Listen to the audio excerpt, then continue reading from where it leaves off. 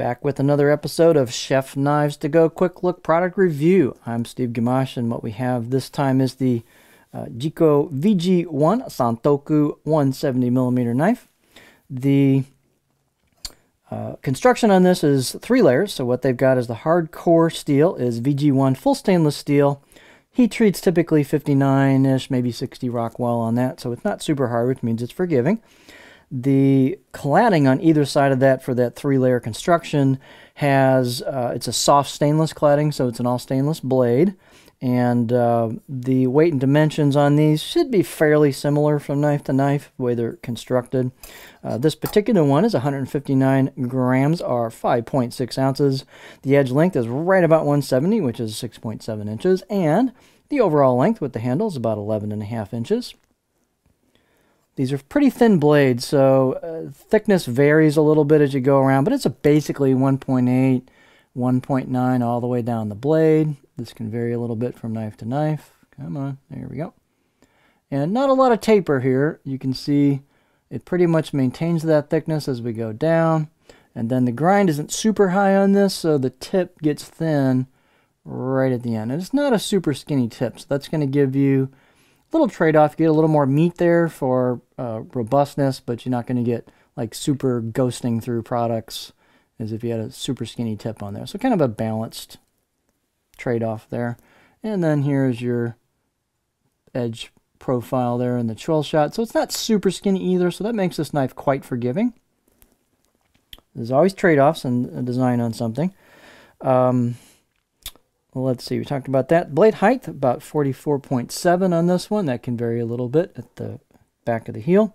Handles you can see this is kind of a hybrid Western handle. So it's got black pack-a-wood for the blade slabs, the sides. And then it's got 3 stainless rivets on it. And then they've got some, it looks to be copper. I should have checked the web page, my bad. But I believe that looks like copper.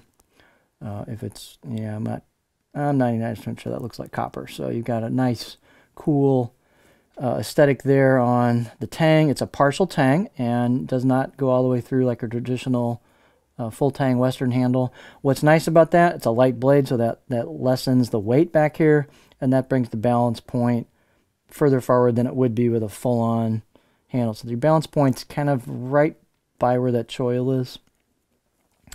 This continuously flows. You've got a little bit of a step here into the bolster, and then it flows into the choil there. So you've got a pretty good continuous spot there for your finger for a pinch grip. And again, the handle being a little bit heavier is going to bring that balance point back behind your pinch grip point. If you're doing a racket grip, it's probably pretty neutral. For a pinch grip, it's going to be a little handle heavy. Let's get our beauty shot here. It's a really neat looking knife. So the finish has a slight diagonal bent to it, which is really cool. You can see the finish on there goes diagonally there. It does the same thing there. It's a forward diagonal on both sides, so kind of a unique take on the, kind of machine finish. Shouldn't say belt, but a belt finish to it. And then this looks like embossed or stamped in kanji. They're getting so good at doing this these days that it gets harder and harder to tell whether it's hand engraved, chiseled, or whether it's laser or whether it's pressed in. So they're really coming a long way with how nice these look, yet they're not hand engraved, but still looks cool nonetheless. It's very well done. The blade is actually fairly stiff given the construction and how thin the blade is. Let's see, what else do I want to cover here? So the bolster is not like an integrated type bolster. It's probably a pin-on bolster. Come on. There we go. But there's what the bolster looks like. But it's a neat effect. So the handle's not especially large, but given the size of the blade, it fits it pretty well. The handle's very, very comfortable. Fit and finish wise, they've got a little bit of relief on the corners of the spine. The choil could maybe be a little bit better relief. They've got a little bit of the sharp edge on the corners of that into there. So for my knife, I'd probably get a little sandpaper out and clean that up. But some people might not mind that at all. Let's take a look at the cutting edge profile. VG-1 is a decent kitchen edge steel. There's nothing wrong with it. It'll get nice and sharp. It's quite forgiving because it's not quite as hard. And the edges on this aren't super duper thin, so this will be a pretty forgiving knife. It's kind of got that hybrid handle, so this might be a good knife if you're trying to move somebody into this style Japanese knife, and they're kind of used to Western knives. They don't want to go full Wa handle, so this is kind of a hybrid Yo or Western handle.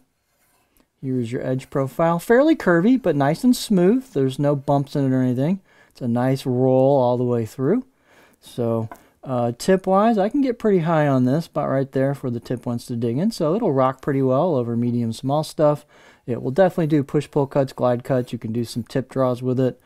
Just not like a pure chopper, but not this style of blade anyway. So just well done. This is a cool knife. So another neat offering from Chef Knives to Go. This is the Jikko VG-1 Santoku 170mm knife.